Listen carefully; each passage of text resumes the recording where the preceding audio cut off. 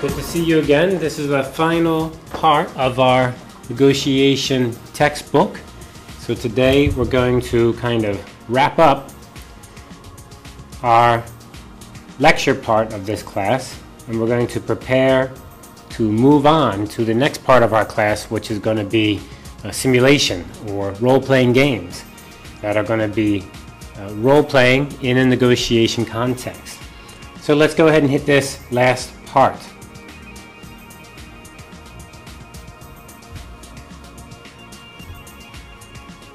The part we're going to be looking at today is part 8, and we're going to focus on body language. And probably nothing here that you haven't heard about before. Body language you know is important. Maybe previously you had a class on giving a presentation or giving a talk, or maybe you've done something before where you have to present to people and everyone tells you how important body language is, right? So in this case, I'm not really going to try to tell you everything about body language, but rather I'm going to focus on body language in the context of negotiation and all the things we've talked about so far in this class and how they tie into that. So of course, let's cover some of the basics. Words are only part of communication, as we know. You often send information through your body language in a face-to-face meeting. A lot of things are not really spoken. A lot of things are conveyed through these different channels. These messages are sent through your behaviors, such as do you arrive late or early, the kinds of clothes you wear, things like this. Now in our RPG we're actually going to be using avatars, not real people. But even so, you still have body language because you can use parts of your body as the avatar. And also the way you approach and then the way you get closer or further away. Many of the things we do in the virtual world actually are very close to simulating that body language.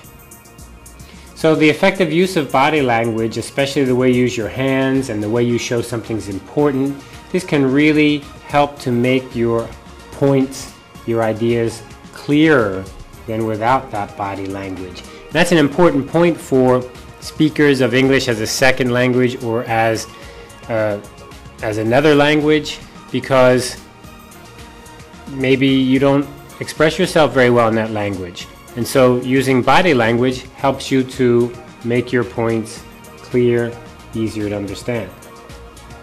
So of course, if we look here at this slide, the idea is, you want to have some body language, but not too much body language. So on the good side is certain body language stances or moves that have kind of conventional meanings, compared with going a little bit crazy and extreme, which actually can make the situation more confusing rather than helpful. So being aware of body language helps a negotiator to send signals. And remember, those signals are really important. Many negotiators use eye contact, and eye contact can help people feel that you're being serious or that you're being honest, and lack of eye contact can make someone feel you're being dishonest. A person's body position can also show that you're interested or not interested. So these are some of the basics that are very important. If you lean backwards, it shows that you're not really interested in this. If you lean forward, it means you're listening carefully and considering the offer that's being made. Let's go ahead and do a dialogue for this part. Of course, in the dialogue we can't really do much on body language, but I still want to cover some vocabulary for this last part that is very useful for your negotiation English use. So let's take a look at a negotiation situation. So Fred says, if you can give us just a bit more discount on price, I'm sure we can come to an agreement. And Alex responds, let me give you a breakdown of this situation. Now, we can't see body language here, but if you were to see it, you would say something like, let me give you a breakdown. Let me give you a breakdown. Let me show you the pieces. So you can use your hand gestures to help express this. Okay, shoot, go. Since we pay the shipping, our margin is only 12%. There is no way we can afford to lower the price. No way. You see, so you can use your hands, you can pull back your body to make that body language. And Fred says, we understand that, but this is pretty normal for our suppliers. And Alex responds by saying, well, it is not normal for our clients, and it is a big charge we must take. And Fred says, you will have to make a sharp decrease to your price, or we will have to reject your offer. We have cheaper options, so we have alternatives. And Alex says, this is the lowest we can offer. Remember, our product is the most reliable on the market. You want the best, and we have it. I like this negotiation because now we've had a lot of experience talking about the different types of negotiation, and clearly what we have is these two sides are trying to make their stands very clear. They're trying to hold on and not give anything up. They're very much into this distributive idea that if I lose something, you're going to gain it. If you gain it, I lose it. If I gain it, you lose it. They don't want to lose anything, so they're taking their stands. They're trying to make the other side feel or make the other side understand or think they understand what are the target prices and what is the resistance point. And Fred says, why don't we split the difference, just right down the middle? And Alex says, I would like to do that, but we really are already losing money on this deal. So remember, splitting right down the middle, giving up half and half, does not always lead to what people want. The demand for your product is in decline. Now here Fred tries to change the outcome variables a little bit by saying, actually, your product is hard to sell. And Alex says, that is an extraordinary thing to say. That is not our perspective at all. So here we have a lot of communication that is prime for body language because we can lean back, we can lean forward, we can say, oh, it's extraordinary, it's hard to believe.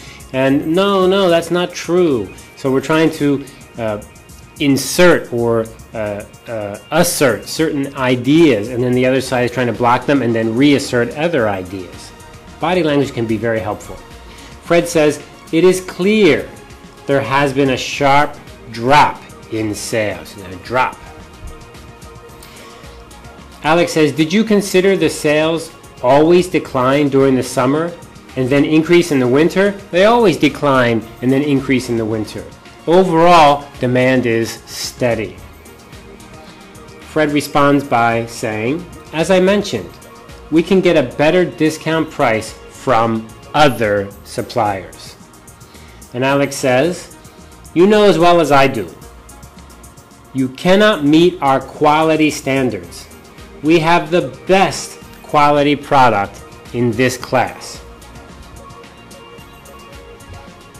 And Fred responds with, the alternative suppliers are very attractive on both quality and price. This is a very real option for us. And Alex says, I can ask my boss, but I already know that this is his rock bottom price. We will lose valuable time if we don't close the deal now. And Fred wraps up by saying, I need a timeout to consider this. I need a timeout. Okay, so that dialogue is really a perfect situation, a perfect example of these two sides are both working on the assumption of a distributive negotiation. They're trying to make each side understand what is the target and what is the resistance. And of course, remember, when you try to make the other side see your target and when you try to make your other side see the resistance, this may not be true because you know they're going to push you, right? So you want to get as far away as you can and then just hold on for as long as you can. And by using body language here, back and forth, both sides can convey the message that they're serious. Now, alternatively, on the other side, if I'm watching your body language, if I'm looking at your body language, and when I'm seeing you, you say, this is my rock bottom price. We cannot go any further. If I look at you and I see your body language is not really saying the same thing, your body language is not saying this is the rock bottom. You're not pulling back saying this is the bottom. But rather, your body language tells me something else. this can give me a clue that this is not really your resistance point. This is not really rock bottom like you say. So in this way, we use body language to convey a message, but we also want to watch very carefully. What's the other side doing? What's their body language? How are they saying things? What are they doing with their hands? What are they doing with their gestures to express this? Is it really true? Okay, so let's continue a little bit here. Alex says, let's take a coffee break, and Fred says that's fine. So again, I just reinforce this idea. Some body language is good. You don't want to go overboard and be too crazy though, obviously, because that would be a little bit funny. Okay, let's continue on then after our little break. Alex says, after consideration, we just can't go any lower. We can't go any lower. And Fred says, my boss will never accept that. Maybe we should put off the price question for now. If there is no objection, I suggest we move on to the question of payment. Now what Fred's doing here is Fred is log rolling. He's saying, look, this point is just really hard. I don't want to give in. You don't want to give in. We both are kind of focused on this distributive idea. We're very stuck. What can we do? Do we keep negotiating? Do we keep talking about this one point? And maybe what we could do then is say, look, we're stuck, let's go to something else. Let's change the topic to another part. Maybe let's talk about something different. And if we talk about something different, then we keep the negotiation going, and later we come back to this question. So this is called log rolling, or keep things moving. And Alex says, agreed. We can revisit the price question later. Revisit means come back to it later. And Fred says, sales can be improved with more advertising.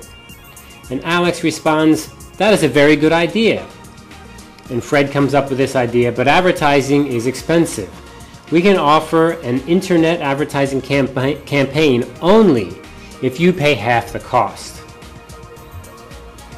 And Alex responds with, if the advertising can show how our product is better quality, then sales could increase. This is mutually beneficial. We can accept that.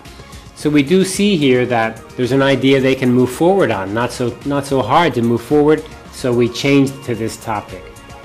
This could stop the deterioration in market demand. And Alex says again, we cannot accept this assumption. You are just trying to push us down on price. We cannot go any lower. Fred keeps saying, our advertising campaign will help you increase market demand. I know your market demand is low. I'm sure it's low. And Alex keeps saying, no, market demand is good. You don't need to keep saying that. It's not true. Market demand is good. And Fred says, well, we see the trend clearly in our sales figures. And Alex responds with, I would like to see that data. And Fred says, that is not so simple since it's confidential. So here again, we're trying to make assertions. We're trying to change some outcomes, change the parameters. I would like to sell your product, but nobody wants to buy it. If nobody wants to buy it, you have to lower the price so I can, pay and then take the risk that nobody will buy, right? And then the other side says, no, lots of people want to buy it. This is not true. Okay, can you show me the information? Oh, no, that's secret information. I can't show you. So both sides trying to affect each other's side's evaluation of the outcome, of the resistance point, of the target prices.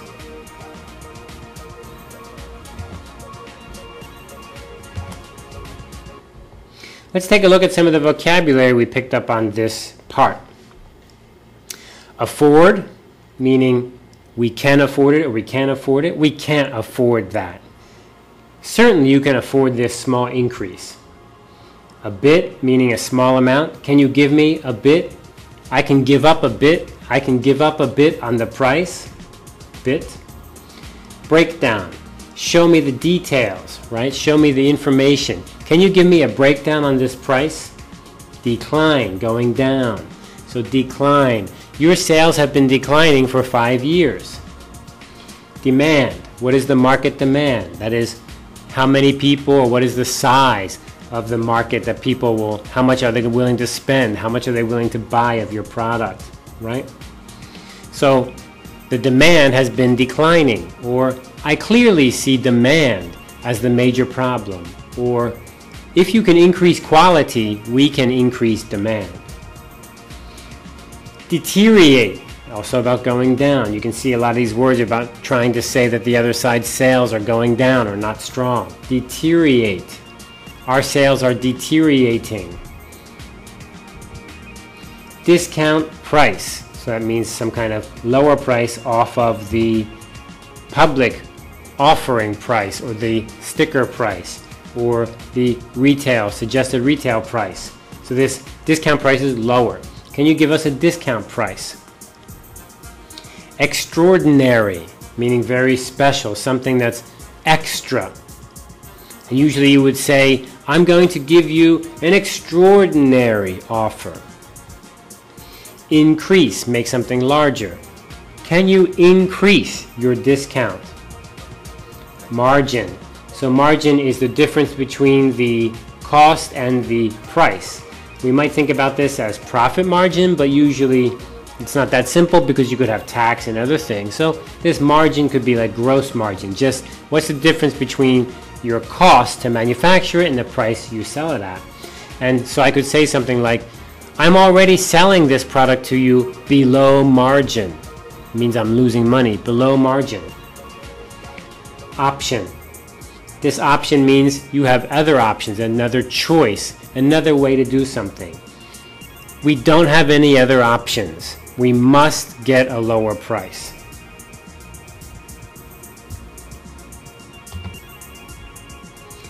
Quality standard. That's a great little phrase. The quality standard. That means what's the normal quality? The quality standard in the market is far above your quality. Reliable, meaning you can count on. They do it well. They do it the same way every time. They don't forget or fall down or do something wrong. Reliable. A product can be reliable in that it doesn't break easily. A negotiator, a person can be reliable, meaning you can depend on them. We have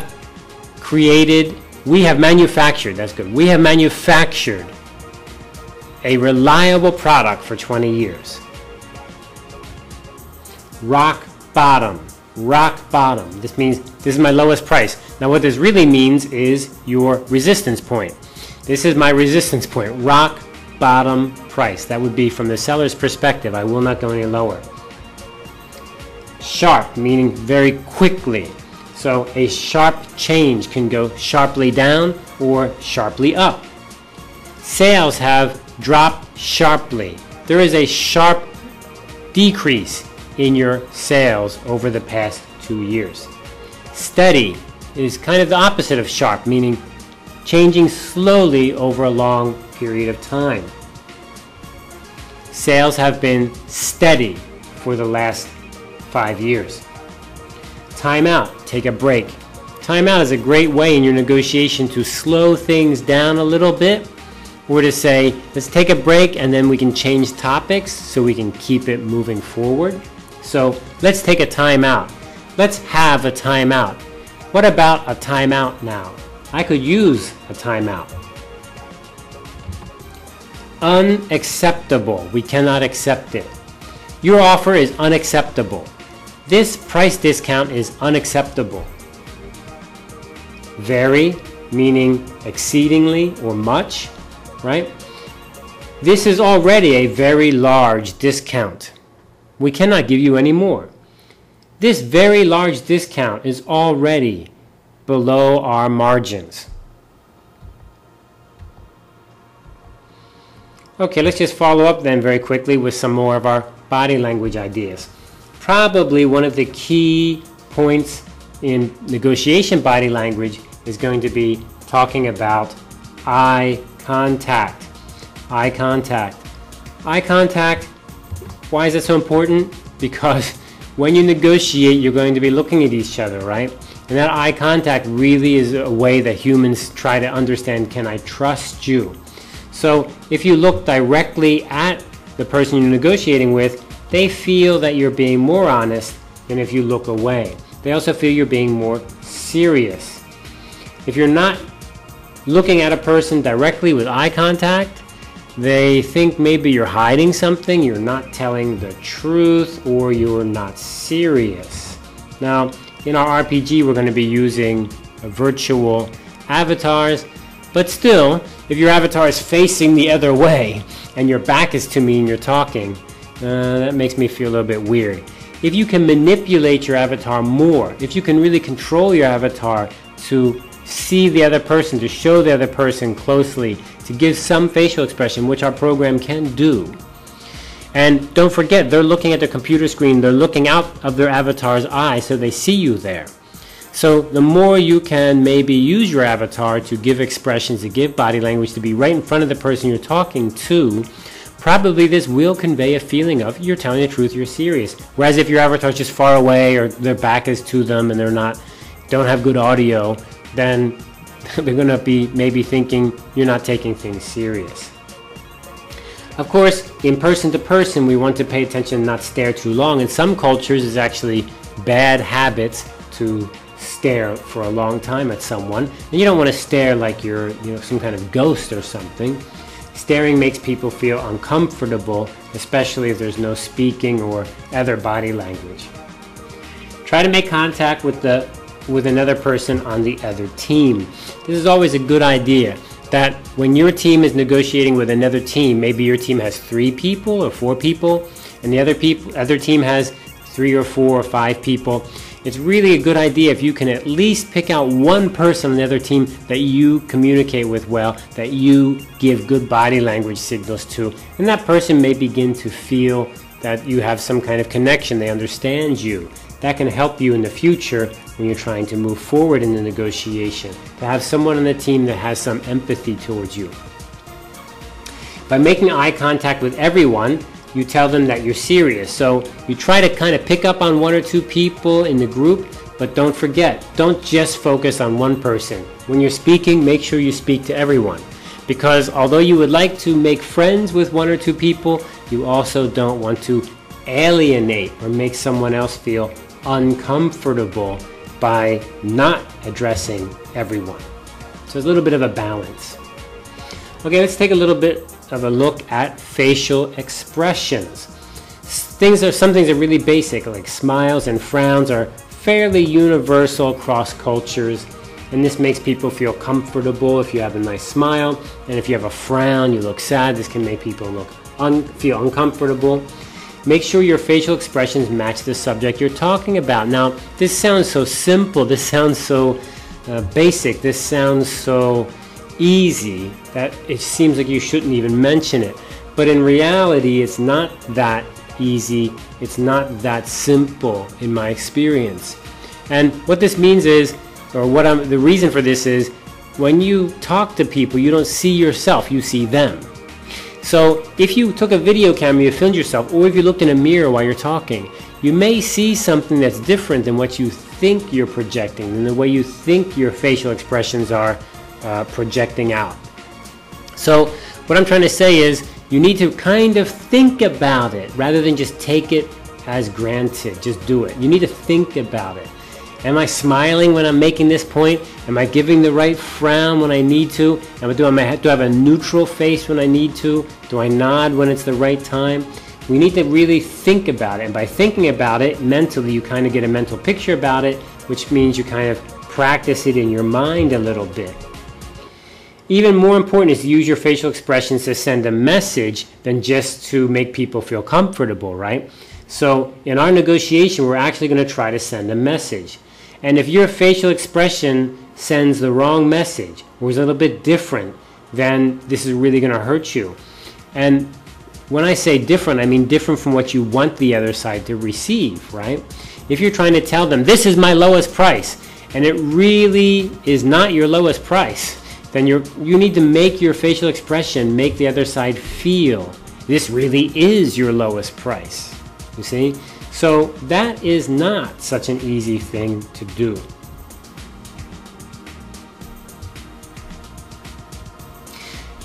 You can use a surprise face, for example, to make the other side feel that the price is too high or too low, depending on if you're a buyer or seller.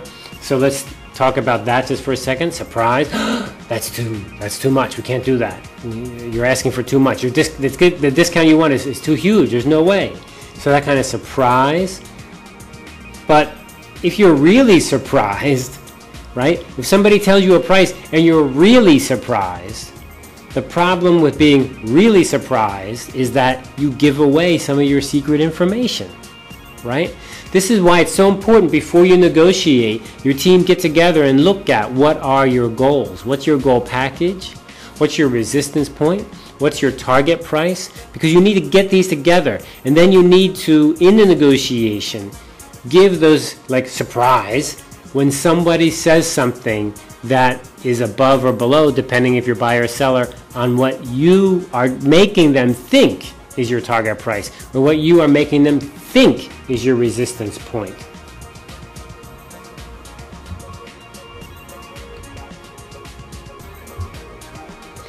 Begin with a relaxed and pleasant smile when you begin a negotiation. Being friendly at the start will help everybody feel a little bit more comfortable.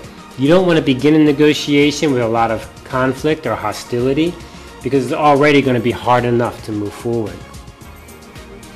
Also, if you begin friendly, this may help the other side to begin more friendly and to move away from a tough position if they're planning to be tough or confrontational with you. A friendly face also hides your true plans, right? You don't want to give away plans through your facial expression. So by being friendly, it makes people a little bit feel more comfortable and does not give away any of your secret information. This kind of friendly, neutral phrase, not super happy, but just kind of neutral, this is what we call a poker face. And a poker face means, like if you're playing poker cards, a poker face means a person cannot tell anything from your face. It's neutral. And not neutral like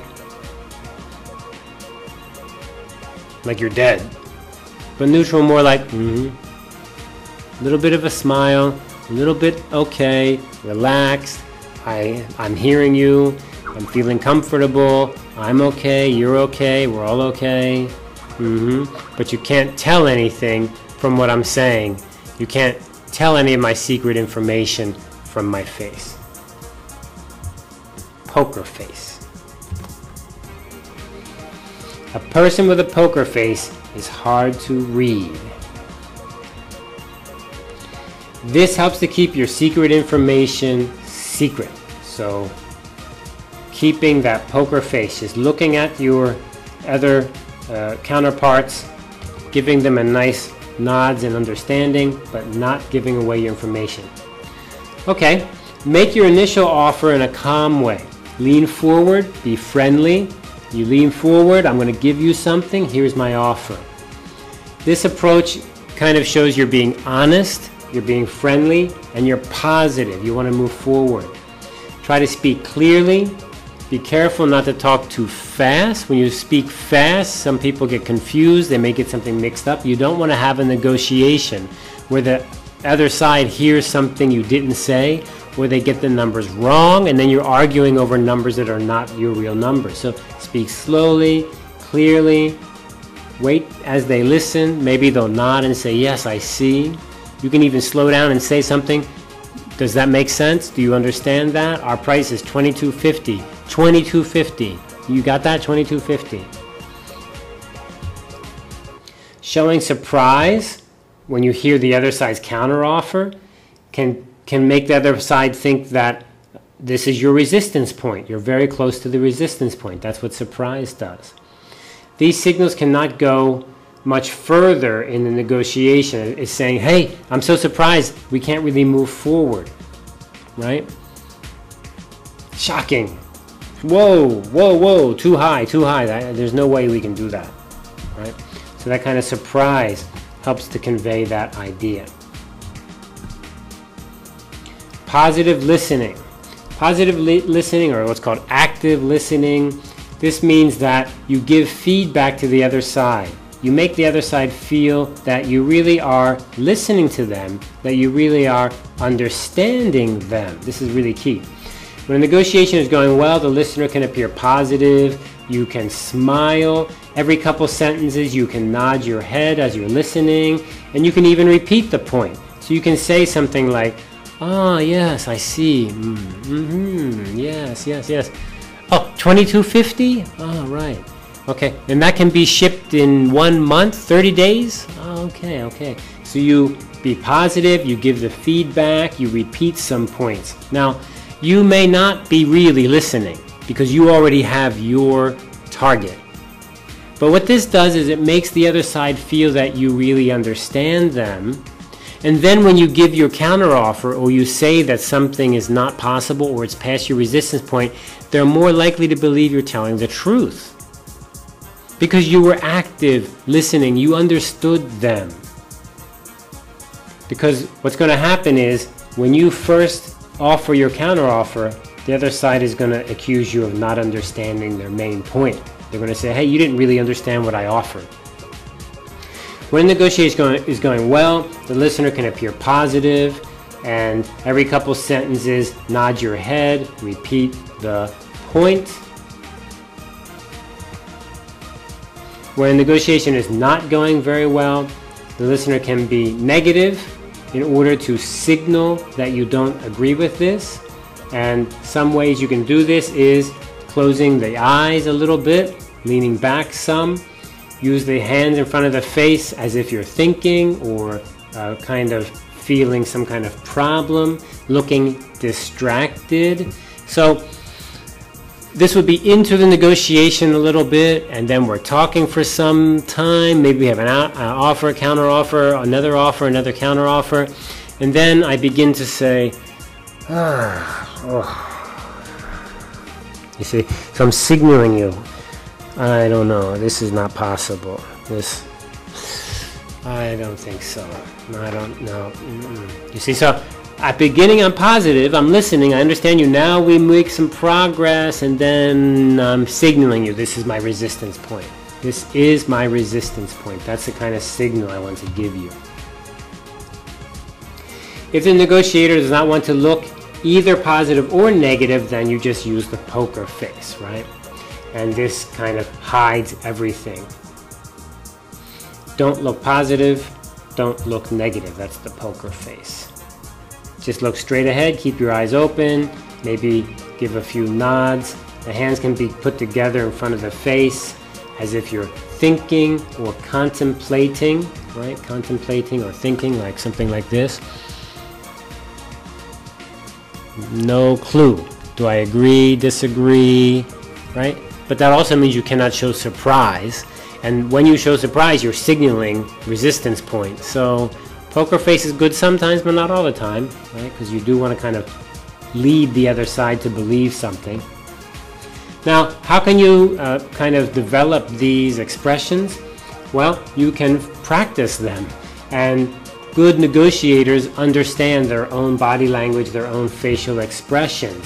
Now, one way you can do this is just practice it in a mirror, of course. So you go in front of a mirror and you practice your facial expressions. You practice them with some of the phrases that we've learned in this part and other parts. So for example, a positive reaction can be used when you want to signal the other side you agree with something or they change into a direction you agree with. So you can be positive. You can be serious, meaning that you show that this is something you're listening to, or the point you are making is in fact very serious. So you look ahead, a little bit stern, not looking too happy, but leaning forward and saying this is an important point. Surprise is you use when you want to signal you're getting near my resistance point, or if something is changed and you don't like the direction it's going in, you can act surprised. You pull back a little bit, take your breath in, have a little bit of a shocking reaction. When you want to be negative, negative is usually a reaction that shows you're shocked at the other side. There's something that the other side's done that you don't agree with, and I'm going to withdraw from the negotiation very soon. So this negative approach signals the other side you're near your resistance point. Negative emphasis is used to reinforce the information is is not being accepted. The spoken information you don't agree with. It has a negative meaning. So you kind of give more of a frown. Your eyes may be more open as you stare ahead, and you don't look very happy about things. Also, you need to think about it, so you lean back, maybe close your eyes, maybe be quiet for a little while and close your mouth, and you're thinking about it, staring off into space or into your mind. And this shows that you're thinking about it very seriously, but you're not agreeing with it. It may be a problem, it may be difficult. Now, if you look away or you lean very far back or you look at other things like a computer or a tablet or a book or a paper, this is showing that I'm not really interested and I may withdraw from the negotiation. You're not giving me anything I'm interested in, so you're looking away. What about hand movements? Hand movements can be very helpful also. I think actually hand movements we often use when we talk about things like decline, increases. This is all we can offer you. There's nothing more I can do. I'm stuck. I have to talk to my boss before I can give you anything.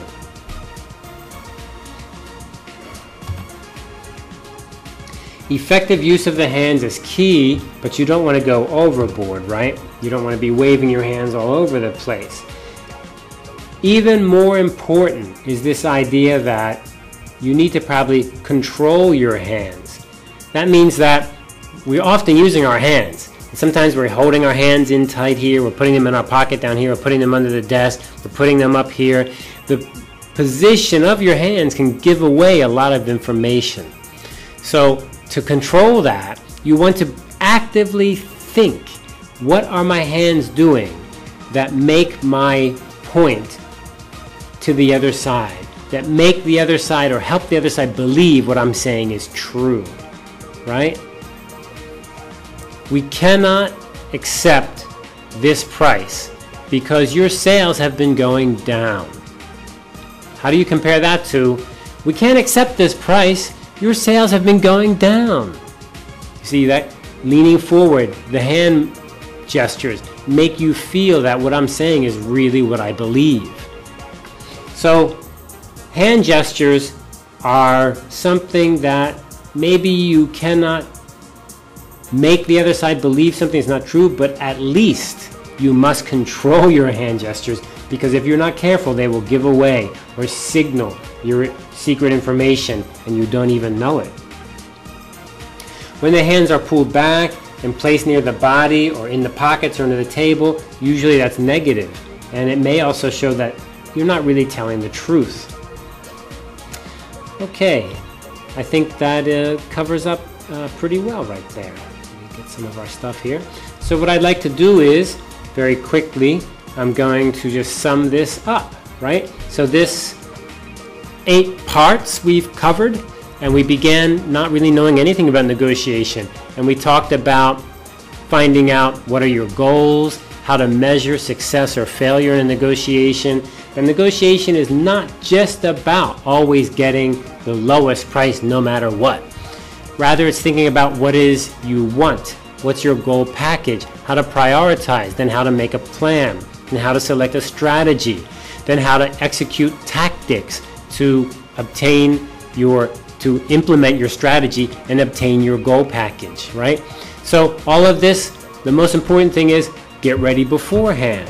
Talk with your team. Work with your team. Make sure everybody on your team understands the goal package, the resistance point, the target prices. If everybody understands these things and what you're going to convey to the other side, then you have a unified team, much more likely to succeed, especially if your team needs to spread out and talk to different buyers or different sellers at the same time because you have some time pressure, like what will happen in our RPG game. And then we get down to the really practical stuff. You know, what are the actual words you say? What are the sentences you say? The phrases you say? We've studied that. And then what's the body language you actually use? We've looked at that. All of these things come together in negotiation.